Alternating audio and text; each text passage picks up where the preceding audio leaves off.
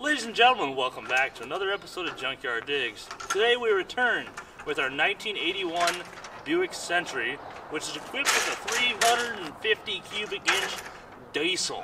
This vehicle has sat abandoned in a shed for the last 12 years, and today we're going to be breaking out the pressure washers, soap, and hand mitts and see if we can bring this thing back to life and get it back on the road. Let's begin.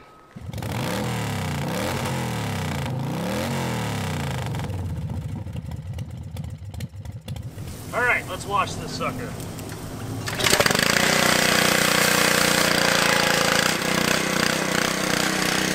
Unfortunately, we're missing a window, so I gotta be careful about this area.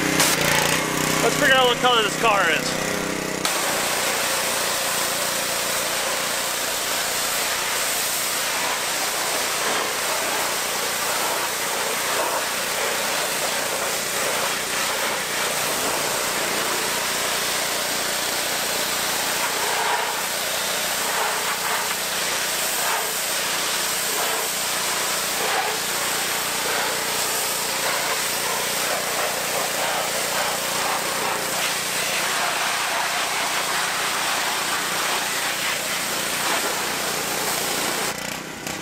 Actually beautiful.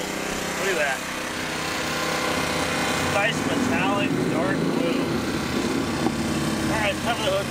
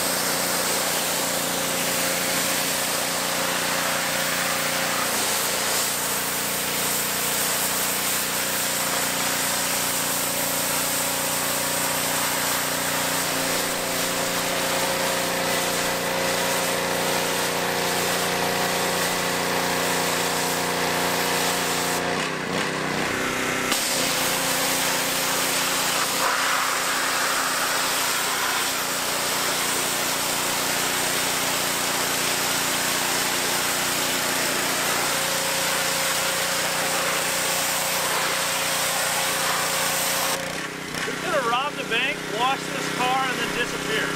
No one would have known it was the same car.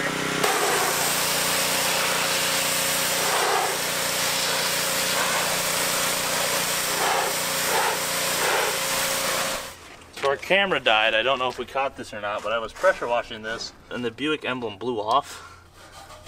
And there's a Pontiac logo behind it.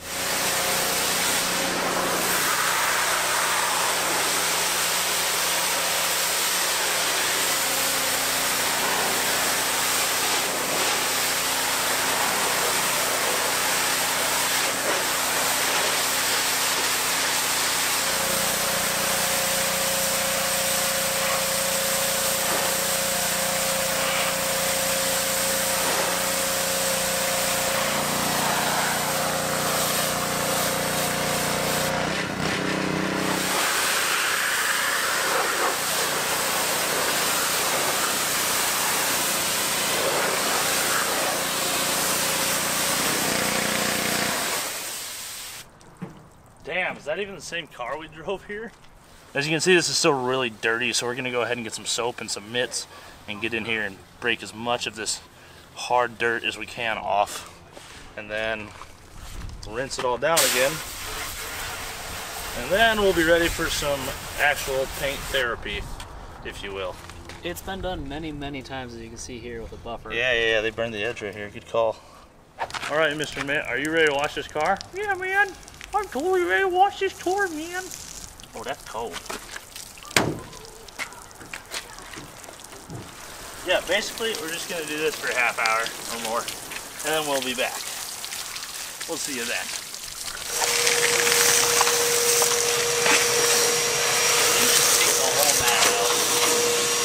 terrified to know what's under here.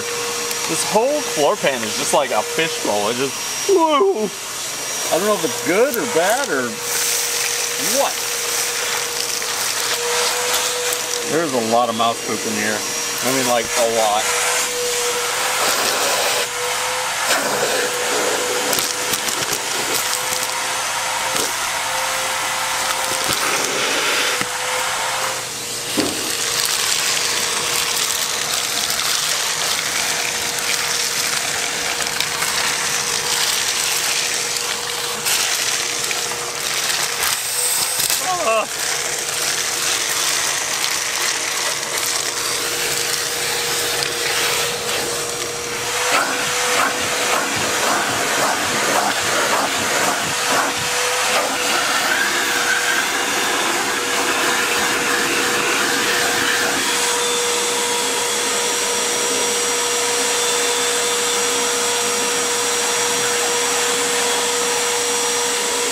That's gonna need a little extra something.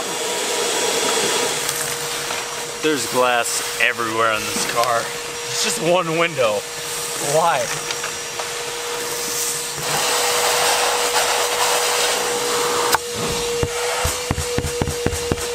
Dang. That actually looks really cool. Like, what? Wow! There's just lap belts in the back because it was 1981. So this is what you get. Holy hell! No! Stenomatic. That's freaking excellent. Pull it. No. No. No. No. No. No. No. Yeah.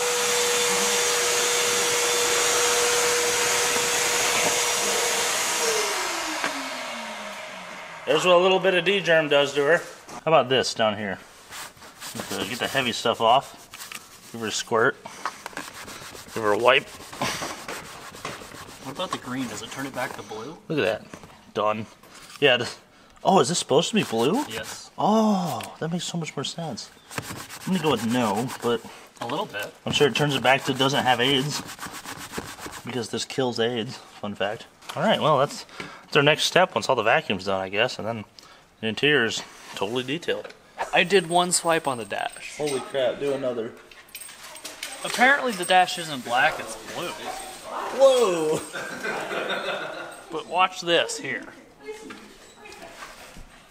It's just goo. Just goo. It's blue. I straight up thought that was all black. Look at that. That is black. I thought it was black too. Beautiful. Yeah, come look at this whole side. It looks amazing. Yeah, it's blue. Versus that.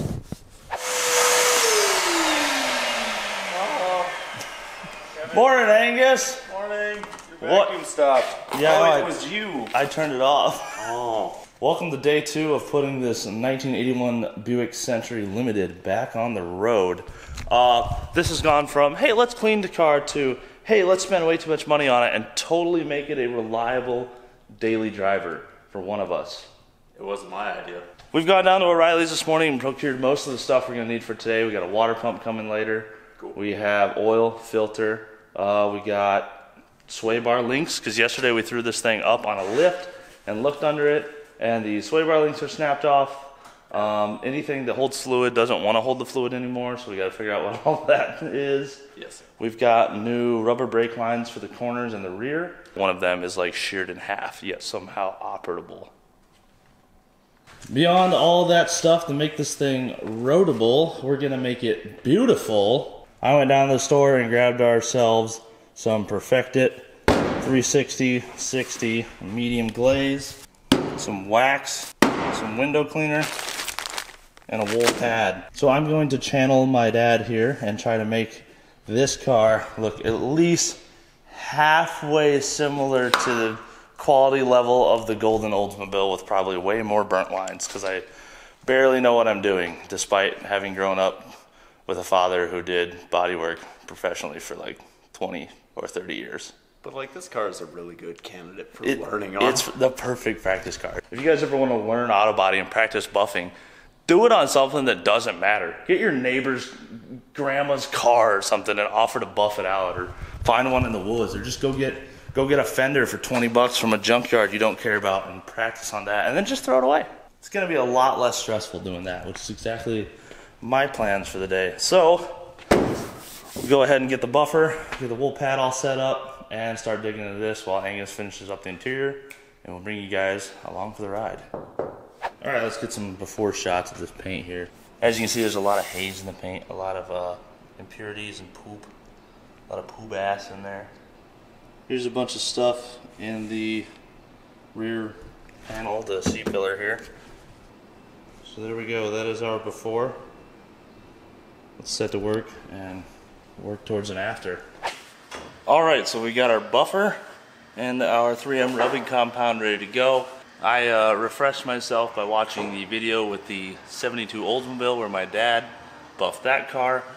If you actually want to know how to do this properly for someone who's been doing it for 30 years, go check that video out. It's a really good video for learning some bodywork buffing on these old cars. Basically what I remember is take it slow, do a small spot at a time, go off of each edge, not into them, to avoid cutting the paint, which you can already see has already actually happened in this car. Someone just rolled the buffer right over this edge. This is going to be a bit of a learning curve for me. I haven't done this in years, so let's go ahead and set to it.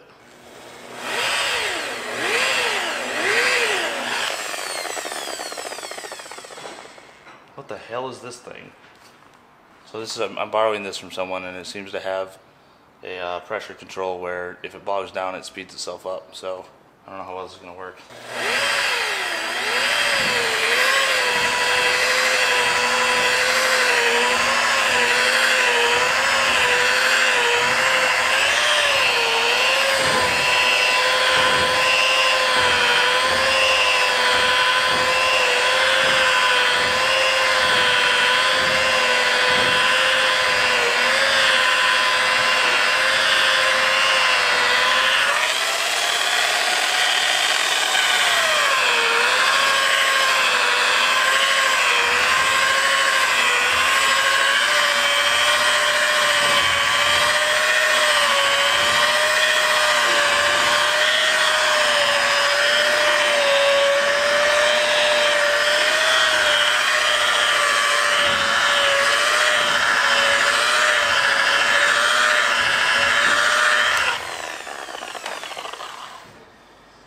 Well, it works. At the same time that it's going fast, I know it is going to take a bit of work to get all this off, because it's taking the immediate oxidization off and then clearly showing me that there's stuff under it that needs fixed. Look at that though. It's gonna be a $9,000 car when we're done. It's classic. Right. Don't you think that's a bit much?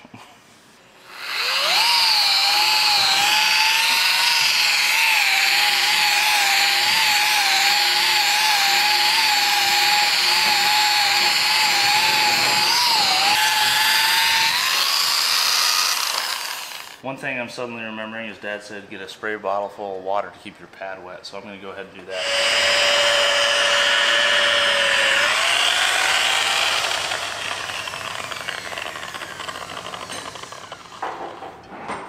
Wow, there's a lot of haze in this paint. Like, oh my God.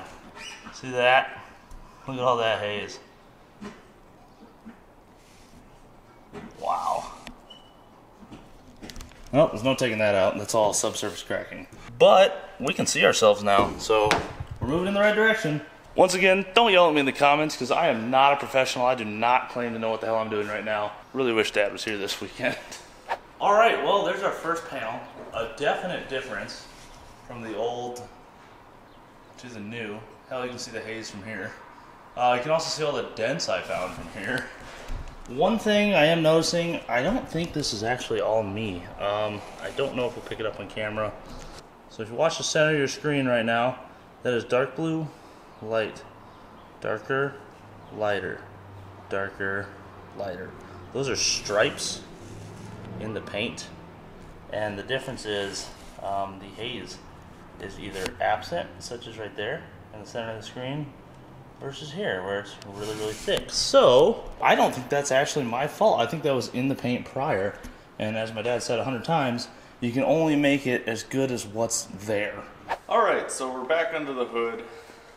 We've got a couple things to take care of. One, we got a new set of batteries for this car that can be dedicated to this car, and we don't have to use these Revival batteries anymore. And the second thing we'll do while we're under here is we need to replace our water pump. While we were driving this thing around town, we noticed that it had a squeal as you increased engine RPM. We determined that it wasn't anything belt related as far as alternator power steering or air conditioning compressor. And when we took a temp reader all over the engine, we took a reading on this pulley. It read about 100 degrees higher than everywhere else on the engine, which told us that the forward bearing on the water pump was bad. So to remedy that, we're just replacing the whole thing. Besides that, it was literally screaming. Yeah, it was absolutely screaming. We started driving around yesterday, and it just went like, and we're like, oh, I think something's wrong. Yep, so that's what I'll be doing under the hood. I think, Jesse, you're going to continue cleaning a little bit on the inside while Kevin's buffing, and we're going to just tag team this thing. Let's do it. Let's do it. I don't know what I'm doing still. Got the last bolt out, which was kind of a nightmare, of the water pump. Couldn't get the lower rad hose off just yet, so I'm going to twist that off right now and make a massive mess, I bet. Maybe. Yeah, just... Cool, well that's out. And for those of you who are watching live, the reason we are replacing this water pump is because the front bearing squeals like a stuck pig. It's so bad. So we're just gonna throw a new one in there, be done with it. And for those of you who are not watching live, you should definitely subscribe to watch live next time right here on Junkyard Digs. It ain't common, but when it is, it's a good old time. Why are you licking the water pump? John gets to lick oil. I want to lick something. Calamity resumes.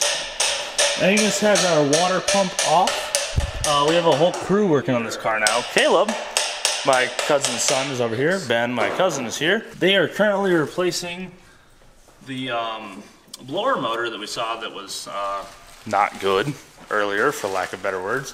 Angus has our new water pump. He looks confused. Everything's going pretty well. What? Did you already open this? No. Is it like covered in goo? Yes. What? Look. This has already been gooed. It's already been gasketed. This is a return unit. This someone covered in RTV and then took back to AutoZone. Uh-oh. What is this RTV? Or is it this? It's that. It's that like over the counter stuff. They put on it. Sorry, internet. James. Well, I guess we'll just get all that off and do it correct. So we've got most of our interior here done, as you can see, but just to give you guys a little example of how muddy this is, we've got nice clean rag. Just wipe off the steering wheel. Holy shit. Everything has been just covered by this goo.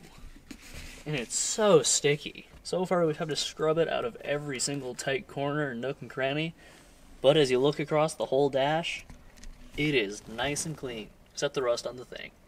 What a beautiful car. Okay, that might be pushing it. Hey. Alright, so we went ahead, got the old gasket scraped off of our new water pump. And if you can tell that I'm maybe a little salty about it, I am. Got the old gasket scraped off thanks to our wonderful helper here, Caleb. And went ahead, RTV'd the new gasket, tried to drop some bolts, and she's ready to go back on. So, you'll never guess what happens next. The water pump goes on? Yeah, I cry a little bit. And the water pump goes on, yes. Oh, well, I only guessed half of it, so. Yeah. It's fine. Do you have enough RTV for all that rusty surface? Gosh, I hope so. We can put more on, maybe. You don't have to call me names. There it is. Got a new water pump in. Throwing the shrouds in right now. Should be wrapping this up. Nothing too crazy. And then we'll top everything off and hit the key and see if it blows coolant everywhere. Everyone clear? Sure. Alright, blow plugs. 1, 2, 3, 10.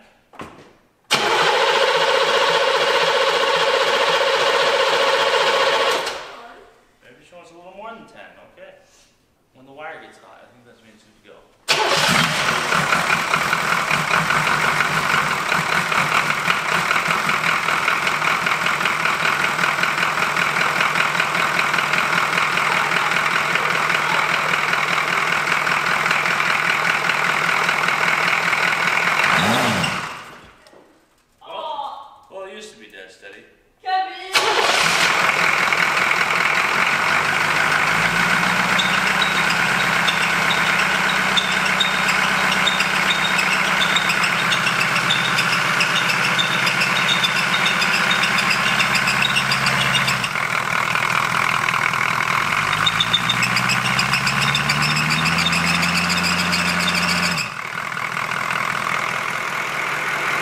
take it that didn't fix it. What the shit? What the hell is that squeaking noise? Is it the alternator drawing? We can pop the alternator belt off and find out if it's the alternator bearing. Yeah. Can we do that quick?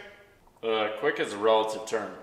For the internet out there, it'll be really quick. For us, not so quick. We'll be back when it's quick. Okay, alternator belt is off. We're gonna see if it still screams. Ready? Yep, ready. Goddamn.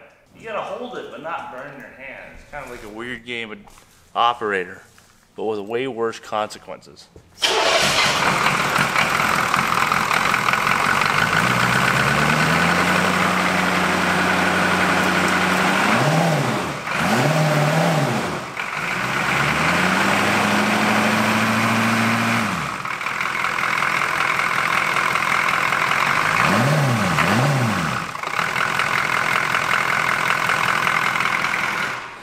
Well, all that for nothing. It was the goddamn GM alternator once again. Get out of the way! It's me, a dying camel! We just hold it for a long time. It's sort of clear out.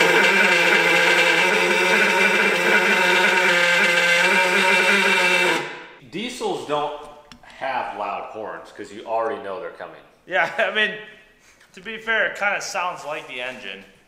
Yeah. It's like, here, let me start my car. You can't tell. There's no difference. Like it. Yeah, no, your alternator is definitely squeaky. Spin it Yeah. one more time. Hey, Mook. How are you? Good. Day 2, bringing the paint back to life on the Buick. Angus is still turning wrenches under the hood.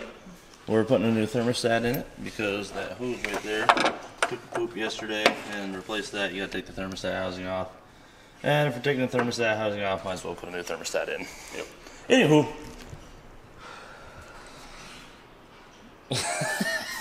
Why are we doing this to ourselves? Why are we restoring an 81 Buick Century diesel? What have we come to at this point? I've been saying that this whole I've time. asked you that at least 5 times. This is dumb. I hate this motor. The car is nice. I like this car. It's gonna be great. Heck, you guys.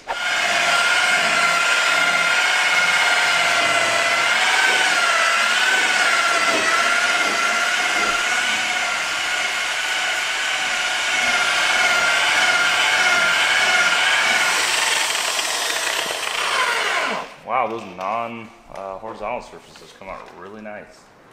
That's beautiful. Hey, Angus. Yo. Shia LaBeouf. Yeah.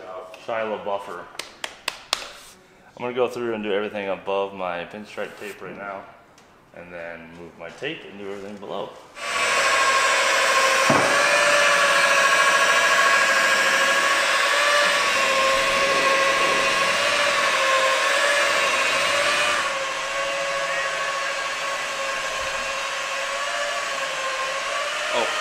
New air filter. New air filter. Wow. Let our little diesel breathe. Welcome back, ladies and gentlemen. You're joining us in the driver's quarter panel here. I have done some actual, like, real true buffing to try to get these scratches out of here. And they came out pretty well.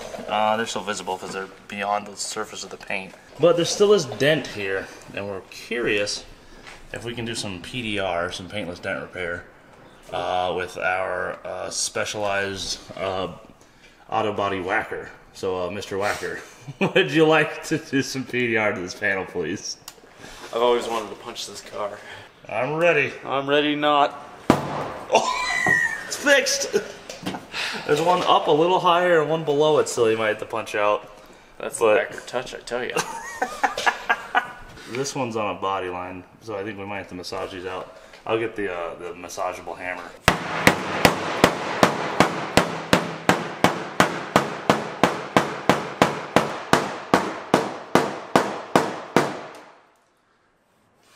I'm telling your dad on you. Me too. Actually, though, there's still a little crease because the metal's been folded, but that's pretty good. I'm okay with that. For a little time, just whackering around. Yeah, unfortunately, made a casualty, but Nothing a little glue can't fix, right? Crimes, you know. It's the turn of the century. You're really proud of yourself, aren't you? That took me a century to think of that, okay? Leave me alone. Somebody help me. You know, you're standing around, living life, and the next thing you know, a century flies by. Time flies. Oh no. What you doing, Angus? Dropping oil filters. Both literally and metaphorically, but mostly literally. That'll buff. Alright, finishing up the oil change on this piece of junk. Just such hatred. I hate it. I hate it so much. And the more you like it, the more I hate it. Oh, I love it. It's just such a good car. I hate it even It might more be now. my favorite car. That might be our best car, Mook. The Wildcat is listening. It can hear you.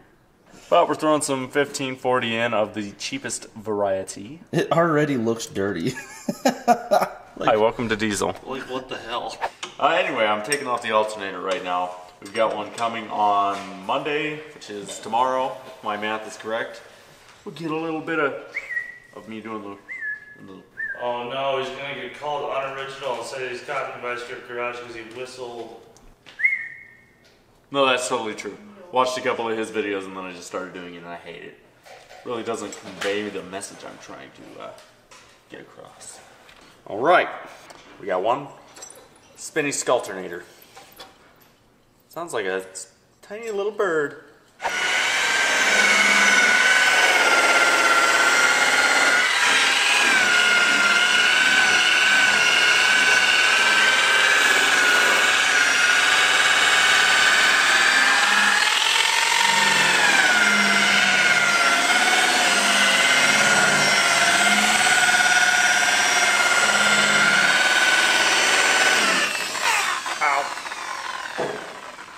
There it is. It's the last panel for our cutting pad. We're gonna take all this tape off, look for any spots I may have missed, do a little bit of handwork around the mirrors, doors, emblems, blah, blah, blah.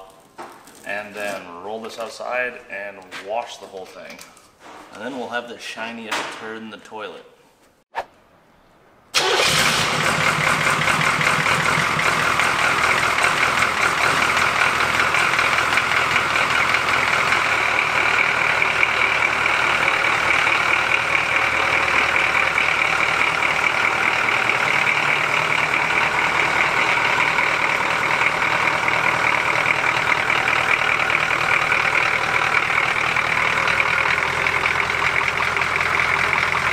It got so weird to like work on this for like a whole day, buffing it and cleaning it, and being like, oh, we're here working on a car, and then you fire it off and it sounds like a dump truck.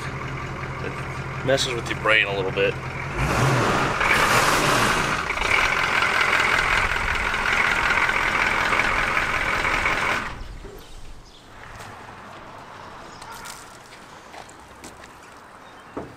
I'll tell you what, this is one beautiful color though.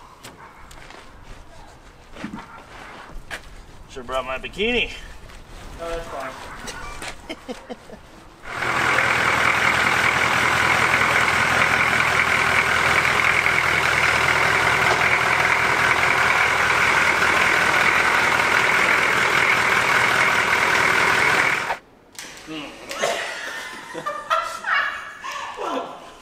That must be what an earthquake is like, because everything just went. No, you are not. I'll hand I it. just I'll got my hand thoughts it. organized. You're gonna shake them all. I'm gonna be scatterbrained the rest of the night. That's fine. No. You already are. Come here. I don't want to Come on. get away from me. Get over here. I don't want to do it. Are you ready?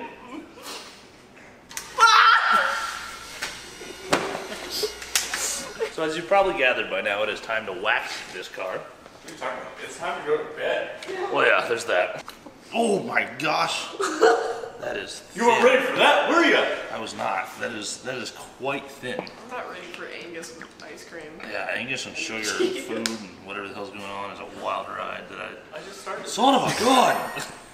So that should be enough for the trunk in entirety.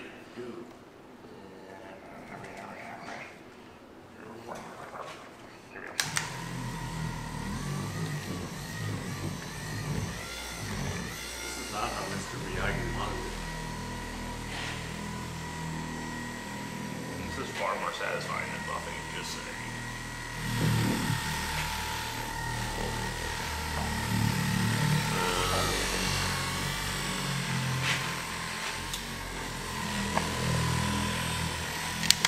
Yeah, so basically I'm gonna keep doing this for another hour and we'll be back when it's done.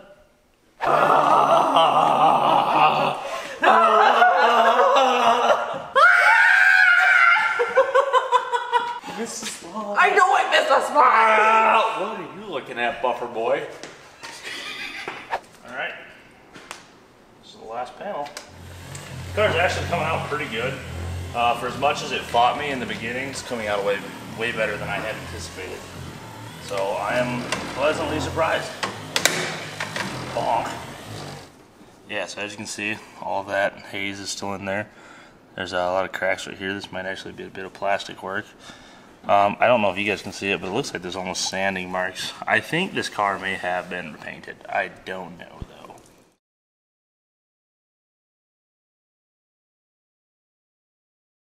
Good morning, sir.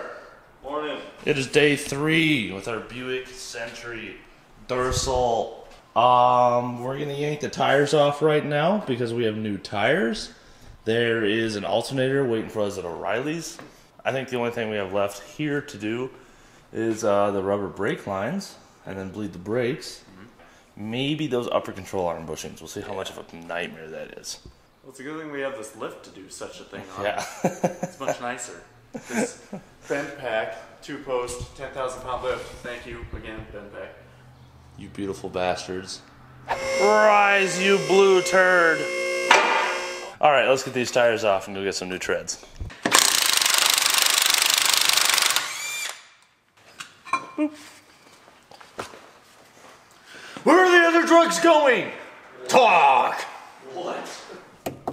Our frame's actually good through here. This is usually where these cars rust out, and this one's good to go. So, interesting. Shocks look to be, well, they still got paint on them, so they're fine. They're cylindrical. Yep. Still has paint, still round. Check and check. We're good to go. Let's hit the road.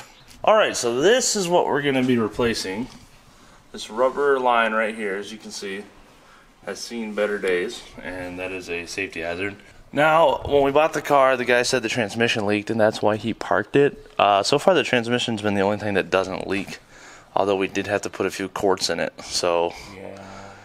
I don't like, it's wet, but I don't see any specific thing that goes bad. We also haven't let it sit for longer than maybe 48 hours in the same spot. But it hasn't put a drop on the floor. Like, usually when this seal goes bad, it drops like 3 quarts.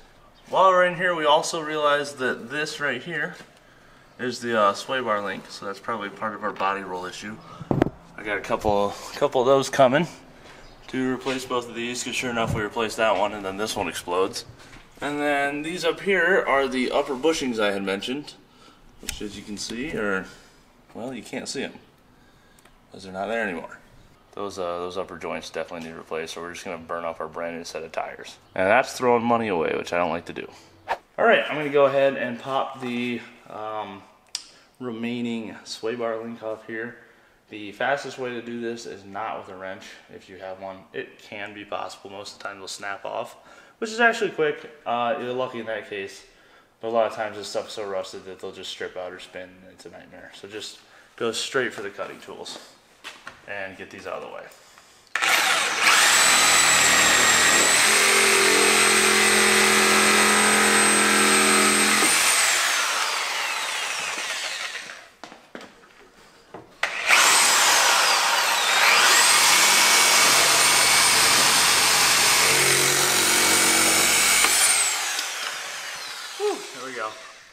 And I think I even managed to not hit the brand new brake line. Hindsight, should have done this first, but we survived.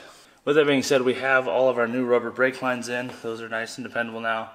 Let's go ahead and drop this thing down to where we can reach the suspension and pull out the upper control arms, ball joints, get all those new bushings in, and realign this thing. Whoa. You're a brave man. Alright, we went down to Trickle's, our favorite tire store in the world. If you're in Ames, Nevada, Central Iowa, Iowa at all, and need car work done, Trickles Automotive, Ames, Iowa, the place to go. Here you go, Angus. Oh, you're not there. Ding, ding, ding, ding, got it. Once again, here's our new tires put on by Trickle Automotive in downtown Ames.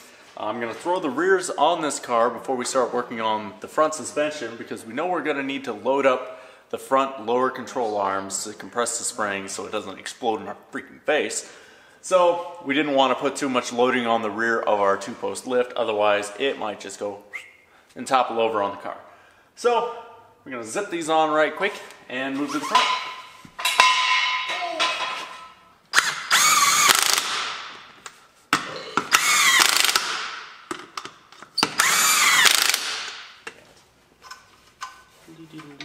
Oh, hey, there it is.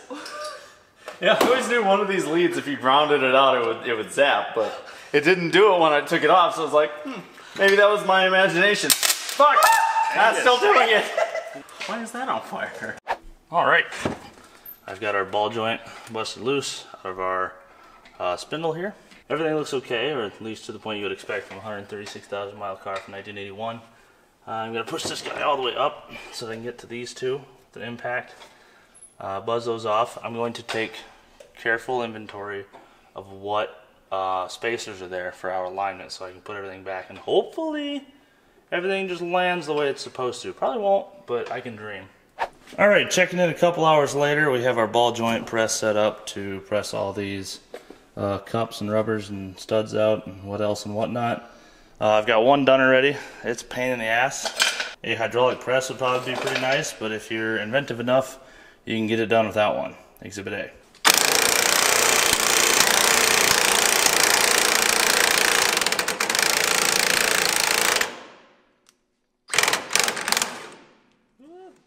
And then from there, I'll just pound that out, throw our new ones in, put the new ball joint in, and we'll be good to go.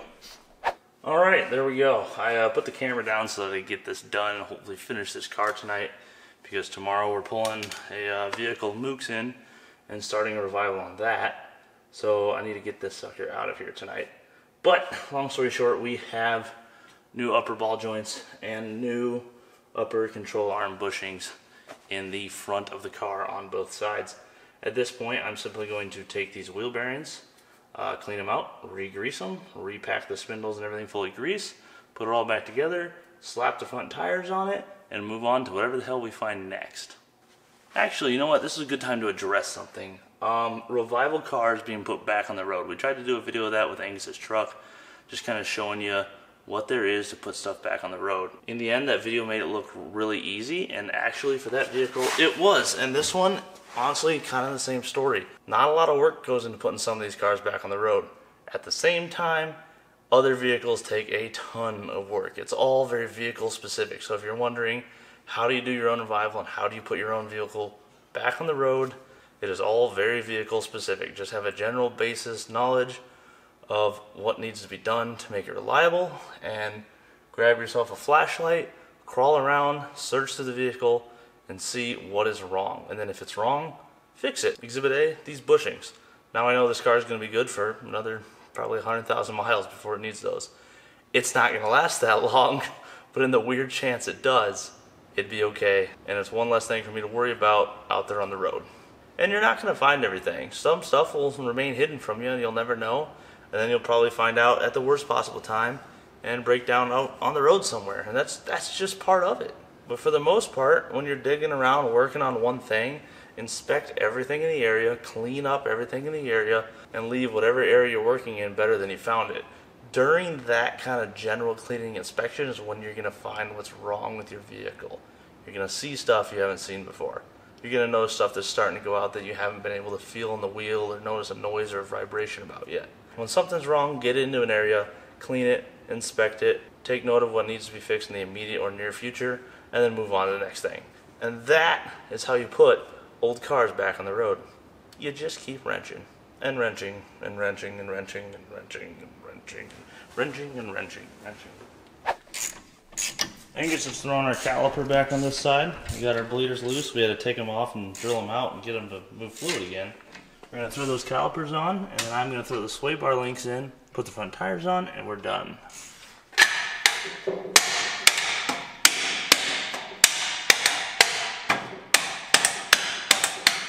Well, that's that. That is our front suspension totally redone. We got ourselves some new sway bar links, new upper control arm bushings, new upper ball joints, new grease in the... What is going on? I think there's like debris inside the hubcap. There's new stuff. I'm tired. I don't know. That would be everything, but unfortunately, I gorilla armed this freaking bleeder right off on this side before we put any heat into it. I was like, oh, it's moving, and it just snapped in half. And then the easy out snapped off inside of it. So pretty much just sad times over here. Gonna go down to O'Reilly's, get ourselves a new caliper tomorrow. They're $22. Might as well. Heck it. Day 4? 4.5 if you count our overtime. Yeah, yesterday was a long day, but today our hood struts came in so we can get rid of our rather nice wheelbarrow handle. Actually, might miss this. It was pretty. I don't know. It's got termites in the end. I don't know. Oh, okay, that's fair. We'll throw They're it not out. the best road trip buddies. I have ourselves a new caliper. I'm gonna throw that on quick. We'll bleed our brakes, throw the tires on, and then we should be good to go for a little cruise and figure out whatever we forgot. Oh, a window! We need a window. Well, let's get her back together and finish this up. Up, Down, down. up. Ooh, fluid everywhere. All right, there we go. Brakes are bled. Everything seems to be working. Let's put these tires on and get this thing moving around again. Here we go.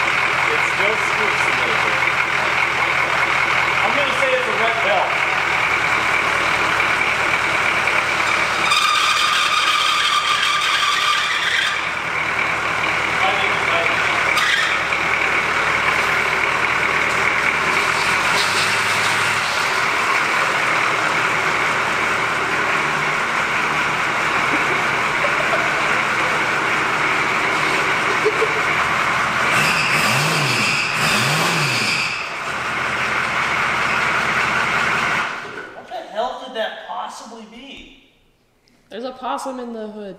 I mean, the only thing left at this point is the power steering pump. That didn't run off the alternator belt, did it? No. Because we took the alternator belt off and the squeak went away. Maybe your new alternator's bad.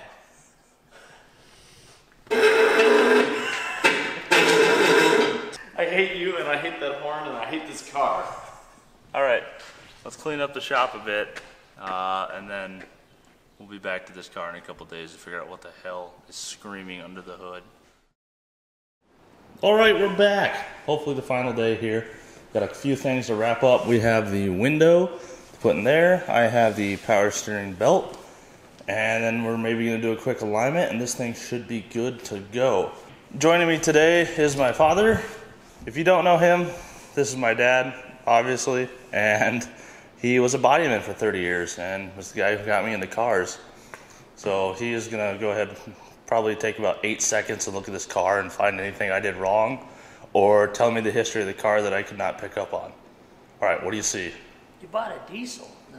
Yeah, well, that was my first mistake, yeah. I don't know. I'd say that a lot of the car's been repainted sometime in its life. Do you think all at once, or a panel at a time, or? No, I think all at once. I think they painted the whole car because you see a lot of. If you look across the roof, I don't know if the camera can pick that up, but you can see a lot of DA. We had words for that, but I can't say that on the internet. You can, yeah, there's a lot of deformation, but you know what? It's in pretty darn nice shape for an 81. Any other clues or things that you can point out and teach people to find to see if a car's been repainted? Here at the trim, instead of removing all this trim, I can actually pick it off, is paint. I did notice that here where it was blatantly obvious. I was able to pick up on that. Here is a crack, but this isn't nothing they did. This is actually, you gotta go back in the 60s, 70s, 80s. This is actually put in with lead. And when it starts cracking here, it's a good chance this was a Southern car at one time. It's you know, intense heat. How's the interior? Is it faded pretty bad? No, it's actually really good. So I know it's been up here since 01 or ish, 2000. it's a nice car. Oh, there's some plastic in the hood, yeah. Is there? I did notice that cracking. Yeah, there's same kind of deformations on the hood as the roof line. But And the hood's hazed, but nothing else is. yeah. So yeah, Dad's here today to help me put a window in this door. Being a body man, it's going to go a lot easier for him to do it and show me what's going on and show you guys some tips and tricks. I haven't put very many windows in cars, honestly. I just avoid body work, and I've been pretty fortunate with glass in my life. Except for the stint in high school where I drove Ford Rangers, and for whatever reason, our lawnmower hated Ford Rangers, and I put 4 windows in like 3 years. I'm gonna go to Brian G Body Garage, his YouTube channel. You can check this guy out on YouTube and Instagram. He has got a ton of these cars, and I'm gonna watch exactly how he gets this door panel off so we don't screw this up. Okay, well that's a cat. Once we watched the video, we figured out which way which pieces needed to slide, got all the necessary screws out, and popped the door cards off in no time at all. We then got the vacuum out and cleaned all the broken glass out of the bottom of the door.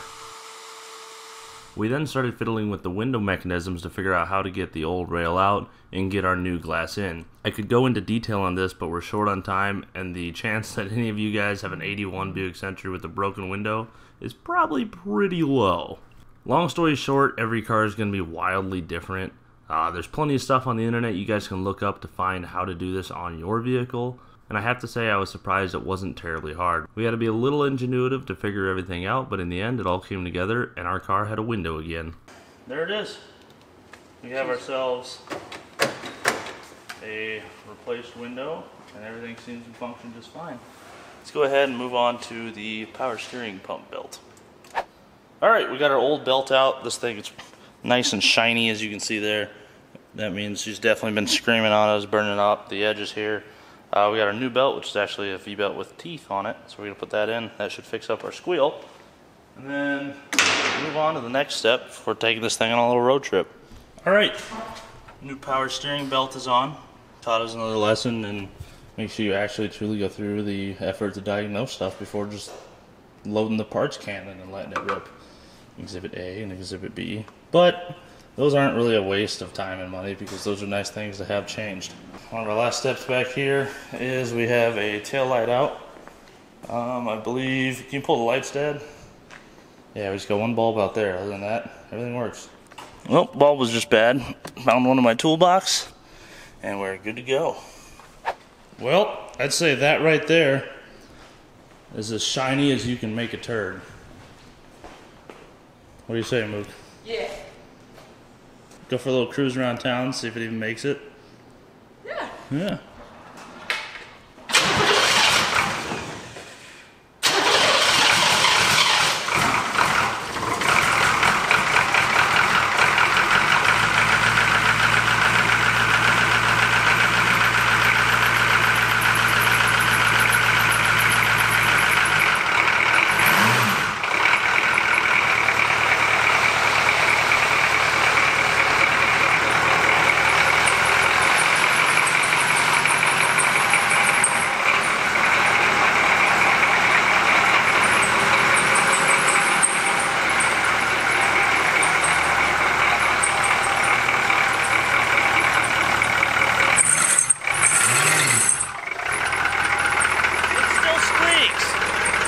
Heckin' whiner here.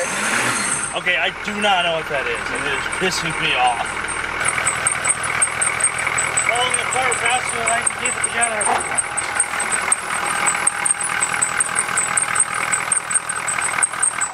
It's beginning to show its true GM diesel colors and just turn into a pile of shit faster than I can get it out of the shop. It's pissing, cooling all over the place, probably leaking power steering fluid, and something is screaming in this belt assembly. Oh, and it is burning hot again. What the frick? What's hot? The pulley. Alright, so much for that test drive. Took our radiator hose off. Found a big old crack right here. So we're gonna have to get a new radiator. We could have that brazed, but looking at the rest of it and remembering that it was half full when we got there, It is, yeah, you can see all the blue over there. It's well and hecked up, so that radiator is going to need replaced, which might be a fun time because it's special because of this guy right here. It's a cooler on the front, and then there's this huge transmission cooler. I don't know, that's probably going to be a nightmare to find. Likewise, the fuel pump failed, which I knew would eventually happen because anytime you get an old diaphragm pump to come back to life and start moving fuel, it will usually move fuel for a little bit, and then they will fail. So replace your fuel pumps on revivals. But yeah, it's dripping on the ground, leaving some fuel down there, so that's bad. Bad radiator, bad fuel pump. Something is still screaming on that center pulley. So I don't know if those are wobbling inside of each other or what the hell is going on. But I'm about to take all this apart and figure it out. Mook! What? What day is it? Tuesday. It's Tuesday. I have no idea. We're back with the Buick. We just took a 1-week hiatus to work on what had been previously sitting here and is now sitting out there. We got invited to an open house down in Des Moines and thought, well, we got to take something cool. So we took a 1-week break to absolutely thrash the 68 Gambler Le Mans together. And we did it, and we made it all the way to Des Moines. So keep an eye out for that video next week. Either way, we're back with the Buick. New radiator is sitting here ready to go. Never did get a fuel pump ordered. I had one ordered. They're all out of stock across the whole country, so that sucks. And the one I did order, they refunded me, so. I didn't know that. Yeah, I was like, oh yeah, this will be here a couple days late. And then it goes, you've been refunded. And I'm like, okay, excellent. So yeah, these are a pain in the ass to find a fuel pump for. Yeah, without further ado, let's wrap this damn project up, get this radiator in there. I'm going to shot blast that stupid pulley, and we're going to replace the one remaining belt that hasn't been replaced and see if it stops screaming for its own death. Well, it's been all of like a day and a half now. Nothing's really changed. I have had to fight this radiator. What was originally right here for the transmission cooler on the front of the radiator was a 1/8 national pipe thread male into a inverted flare 3/8 out to a hardline. But this radiator wants inverted flare, 5/16. Inverted flare 5/16 for both. And I need a 90 because they're right next to the AC condenser. They don't make that. So I had to drill and tap 5/16 like inverted flare fittings. Don't know if that's gonna work, but it'll work for now. Yeah. I also had to bash some things in to clear this radiator because it's bigger. So yeah, if you guys need a radiator for your Buick diesel, don't get the one off Rock Auto because it does not fit without some modification to the car. And about 2 days of busting your knuckles and looking at every store in town for fittings. The good news is in the meantime, my fuel pump showed up, which I didn't think I had ordered because I didn't think I could find them. But there's one here now. I don't know. So we're going to go ahead and change that fuel pump and then get everything back together. Finally. Maybe. Alright, so there it is. Our radiator's in. I've got some soft lines ran from those crazy fitting things I made to the unions with bar fittings. Our overflow's hooked up. Bottom radiator hose is on. I gotta get all the accessories put back on before the top one can go in. I took the pulley down to my buddy Phoenix's and we sandblasted it quick, so that should reset the surfaces for the belts so that they will have a chance to hopefully not scream and howl under use. We'll see. Alright, there it is. Our new radiator is finally in this damn thing. All the hoses are hooked up. We got some fluid in it. Doesn't seem to be leaking at all for once. That's a nice change of pace. We'll see if that belt still screams like hell. Of course, since we put a new fuel pump on this vehicle, we need to reprime the injection system. I've gone ahead and unplugged power to the injection pump, so it should not move fuel past the pump. And then I've taken the inlet for the fuel filter off so that the mechanical pump on the side of the block, which is driven by engine rotation, will be able to prime and pump to that point. And then if there's any air, it'll be about that much in the filter. So in theory, this should work. And then we'll get it to fire and just open her up and get some RPM in it so that if there is any air, it'll just rip through the injectors before the motor wings down to 0. In theory. Go ahead, Mook. Oh, the batteries are dead. And their side posts, god damn it, why? Why are they dead? Your lights dim or get brighter or darker or anything when I do this? Turn the headlights on. Yeah, I cannot get this side to connect on the positive. There we go. Looks like our positive battery terminal on that side was loose and we were only running off potentially one battery this whole time. So we turned the headlights on to see when we had amperage, and it was doing nothing until I wiggled this line that comes all the way across from the passenger battery to the driver. So looks like we lost continuity over there, and we were probably just running on one battery for a while. Or at least while it's been sitting. Oh, you know why? It's because this is loose, because Angus took it off to do the alternator or something. Battery's loose because it's just stripped out. Oh, let's find out. Go ahead and crank it.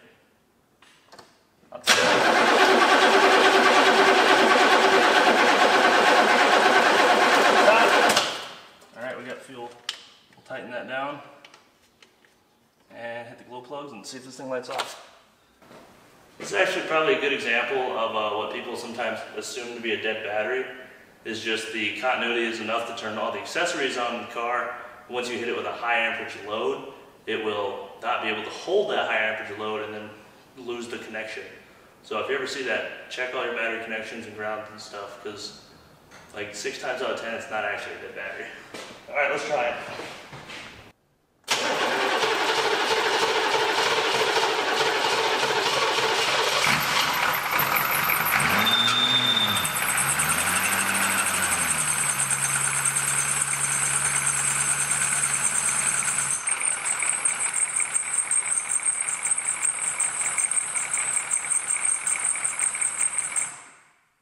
I do not understand what the is going on right here. I have replaced every single component and it is screaming to the high heavens, and we've put a thermal camera on it, and the only thing that gets hot is those back 2 pulleys. Nothing else. No bearings, no belts, just those pulleys. It's like Thursday at 5 p.m. and I wanted this video out in like 30 minutes, and it's going to be a big video to edit. And this thing won't stop screaming. I don't get it. Like, is it hot already? It's already hot.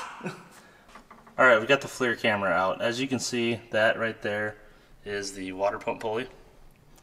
It is nice and warm. In comparison to the power steering pulley, which is also warm, but nowhere nearly as warm. 31 degrees Celsius, where this pulley in the center is about 53. So somehow even the back pulley is the same temp, and there's nothing on it. What the shit? So yeah, I don't know what the hell's going on, but this is pretty cool. That orange line up top, that is the glow plug wire. The orange glow in the middle is the headers, and then this here is the positive battery cable. These things are pretty neat. It's called a FLIR 1. This is an older model. FLIR, if you're watching this, I'd love to work with you guys, because this would be something that is really nice in the shop. But yeah, I don't know what the hell is going on here. It's not the fan. There's no heat in the fan. It's not the power steering pump. It is something to do with this pulley right here. It's just mad at the world. I need to think and pray about this, then we'll be back. Yeah, booger scope. Alright, in the name of science, I've removed the alternator belt. We did this earlier in this video, and it stopped screaming, and we're like, oh, it's the alternator. And we replaced the alternator after replacing the water pump, after replacing like everything else. Like I've gone through everything, and I can't figure out what this noise is. But either way, let's see if the noise goes away when I take the alternator belt off again.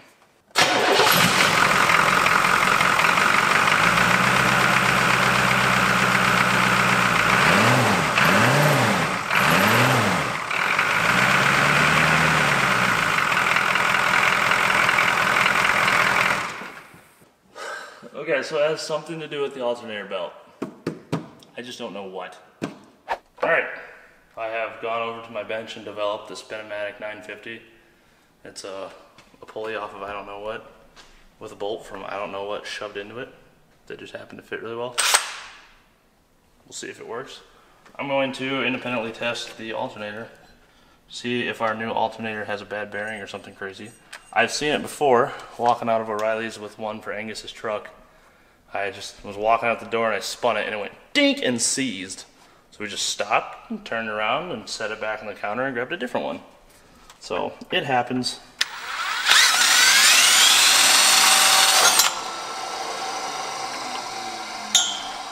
That seems as if to not be a problem.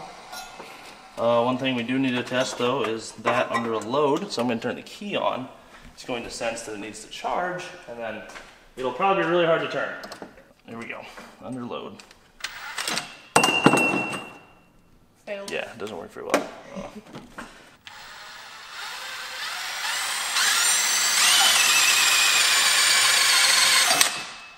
You could hear it mechanically engage when it got up to speed. No noise. Another thing could be is the clutch fan, but it seems to be just fine, so I have no idea.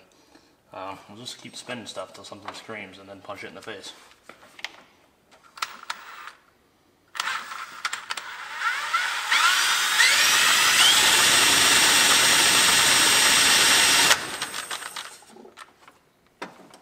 I don't get it. That seemed to be just fine. And that's the belt for the alternator. You think it might be the crank pulley making noise, but the crank pulley goes from crank to water pump over to power steering. That's it. And the alternator belt, the one definitive thing that I can change and the noise stops, goes from water pump to alternator. And that's it. That's all it does. I need one of those cameras that can see sound. We need Angus or you on like 12 rippets to get in here and look and tell me where it's coming from. See the sound waves. I've had 3. I'm 25% there. Alright, power steering pump.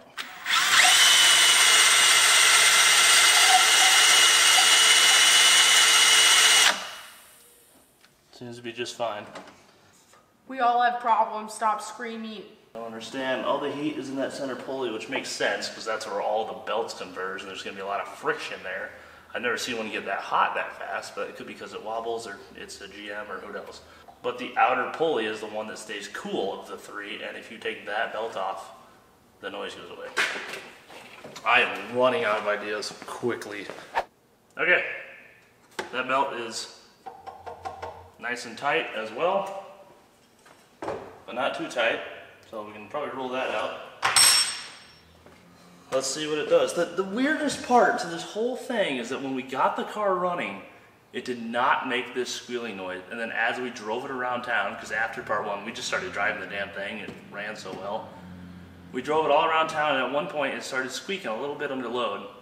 And then it started squeaking under a little less load. And then it would kind of squeak at idle. And as we changed more and more parts and put more and more new parts on, it got louder and louder and louder until now it's bellowing at idle.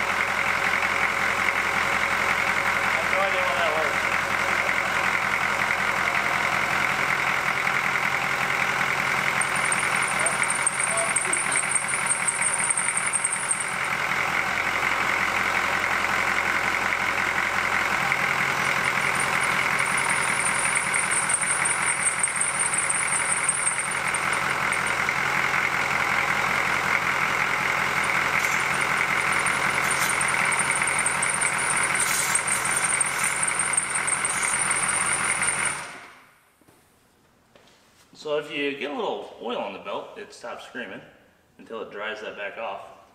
I don't think it's actually a bearing because I could put it down on the fan side and it still shuts up. I don't know what's happening. It might just need some belt dressing, which I don't even know where you can find that anymore. It's not 1983. It's not? No, fun fact. Alright, I've loosened the belt because screw it. It's now got a little flop in it. See if that makes a difference. I am literally out of ideas.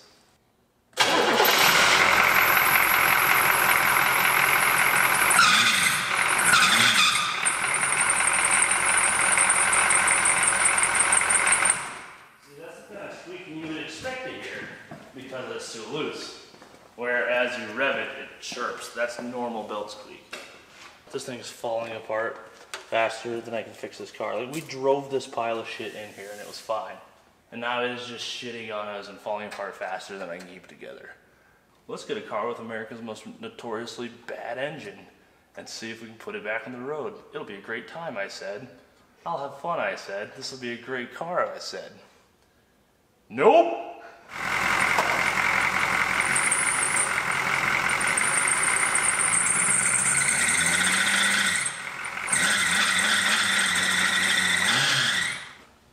Wonder that if, because of the fact that we took that compressor belt off and cut it and threw it out because we thought it was what was squealing was the compressor, if there's not enough tension on the one belt that's on the crank pulley to drive all three accessories.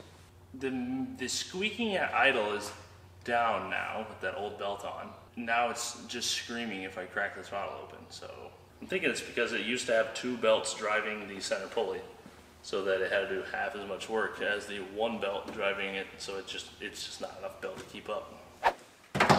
Alright, I've gone ahead, taken all the belts off, cleaned all the pulleys, got the brake clean out, made sure to get all the grease and WD-40 out of the belts so they are back to a dry status.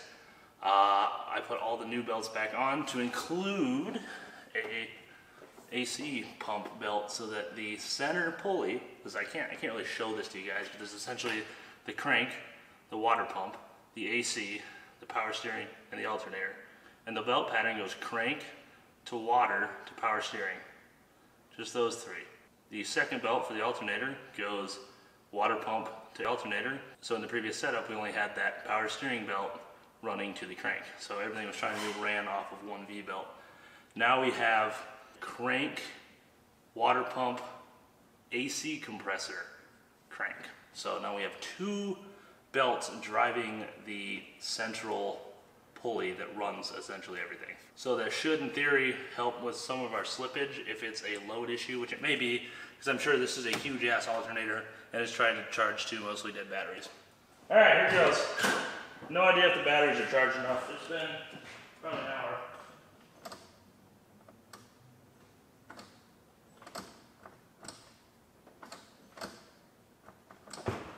I've got nothing inside the car. What the f? I have headlights, but I have no accessories inside the car. Why is it like this? Why does it hate me? This car does not want to come back to life and go on the road. This was supposed to be done literally a week ago yesterday. We were supposed to have this car done on like Wednesday or Tuesday last week. And we're still working on it, and it's still no closer to running. We have results. That set of wires right there, as you can see, they follow that loom. The big loom is the positive battery cable. They all go into the starter area, and then GM pulls their positive power off of the starter instead of, you know, up here where it'd be nice off the solenoid like a Ford. And then they feed that into the car. And there are two power feeds for most vehicles. One, for a safety measure, you will always have lights and you'll always have brake lights even without a key in the ignition. So if your brake lights and headlights work, that means you have power to the car. It may not be power to all of the car, but the car has a ground and enough of a positive contact to power up that high of an ampere system. Your key toggles another input, which is the accessory and ignition, and all the main power input comes to the key, well, to a relay that's controlled by the key, and then out to the vehicle. So if you have headlights, but nothing happens when you turn the key, that means your feed from that starter, or from the starter solenoid on the Fords, into the vehicle has a problem somewhere. It could be a big ass fuse, could be the main relay that's supposed to lock closed is broken. Something somewhere is wrong. In the case of this car, I was taking my power probe and stabbing it into wires to see if there was continuity in the wire as I went, like such, and tracing it down. And I went to stab one way down yonder, and I heard dink, and something must have been loose or some shit, because sure enough, now we have power to the key. So we can finally see if the belt stops squeaking now. Someday I'll actually make a diagnostic video talking about electrical systems in cars. It's going to be a wild ride. And a lot of people probably won't understand it, but I'm going to try to make it as simple as I possibly can. I just have to develop a method and some examples to portray all that knowledge to you guys to pick up easy if electrical is not your thing. Anywho, let's see if these belts still scream and cover them with belt dressing.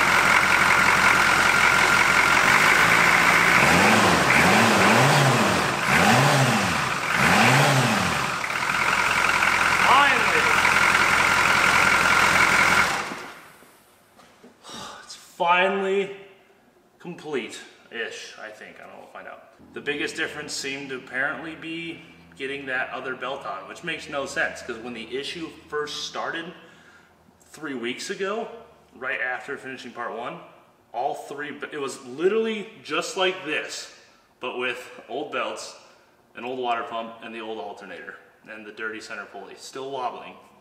So, nothing has changed. Really, like nothing big changed just now, besides I put the one belt that was there when the problem started back on. It doesn't like the spark plugs you used.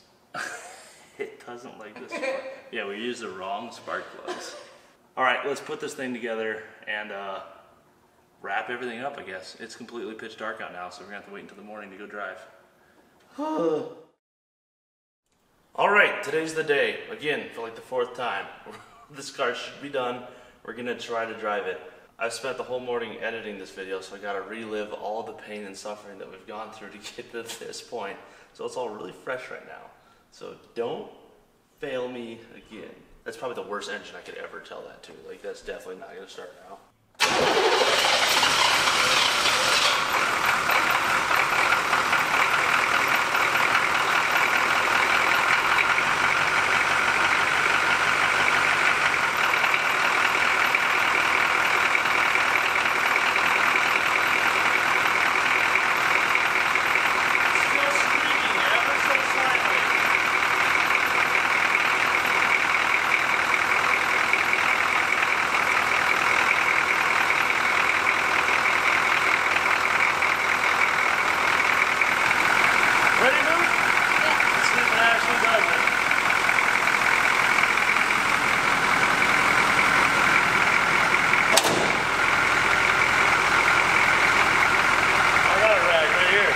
Junkyard Digs sweatshirt available on the website.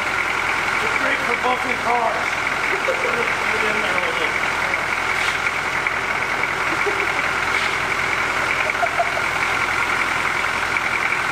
Check them out at junkyarddigs.com. Alright, let's do it.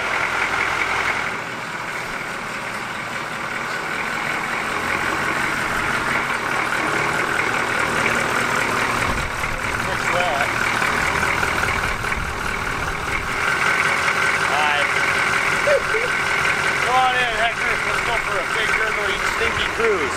Okay. How can I say no to that? Is this one? Ooh! So fancy. I know, right? Don't flip me off.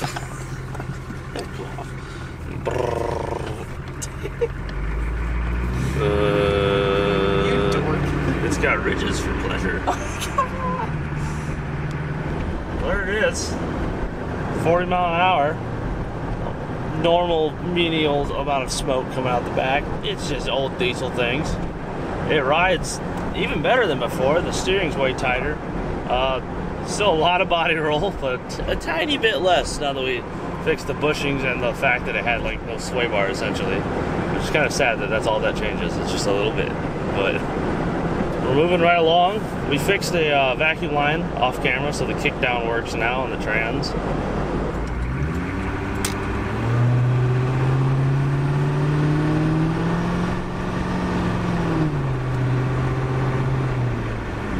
It's surprisingly quiet and incredibly comfortable, and the hood shakes a lot. But here it is, America's most hated diesel, back on the road, tormenting more people. Right about now, it's probably a good time for you to be thinking, why the hell did you guys go through all that work, which was a lot of work for an 81 Buick Century. These cars aren't going to be around forever, and if people don't start saving them, they're not going to be around at all. And it was unique being a diesel, and it kind of, I like that. And despite it being what some people may call a very ugly, unreliable, terrible car that's a piece of shit to work on, and it really hates me for every fiber of my being, I kind of like it still in the end. Right until it breaks down about a half mile. Thank you guys for joining us on this unnecessary adventure of bringing an 81 Buick Century Dursel back to life and putting it back on the road where it probably doesn't belong.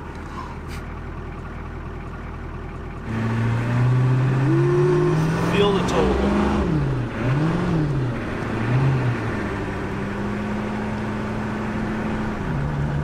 I'm just gonna say it's low on trans fluid. Anyway, if you guys enjoyed this episode, make sure you subscribe to the channel here, Junkyard Digs. Leave a like and a comment. Check out some of our other great episodes and videos and whatnot. Leave us a prayer for making it the 1 mile back to the shop. I'm gonna need it. We'll see you guys right here next week. Subscribe to all of our friends, Junkyard Mook, Thunderhead 289, Deboss Garage, Vice Grip Garage, Cars and Cameras, Classic Mustangs 429, doing McCool, Golden Rust and Bust, the whole gang. Peace. Goodbye.